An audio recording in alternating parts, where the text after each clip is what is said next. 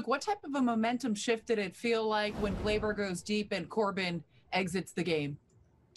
Yeah, Corbin was dealing. He was effective on both sides, so it was nice to finally get that monkey off our back and get going.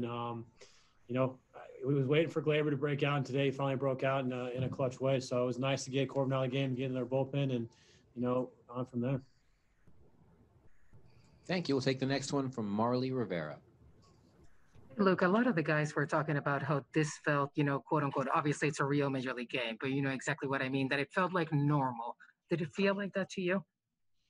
Yeah, it's a little weird at first, but today I feel like, it was a close game. Obviously the first game was, we were at the rain out and stuff. So, and yesterday, it wasn't a very good day for us, but today that close game, all the guys in the dugout are, hooting and hollering, balls and strikes, big hits. So it made it, feel like more of a game, and guys are out, in the stands yelling too. So it had a more of a September, August game feel. And, that's a good team. So it was good to come out with a big series win.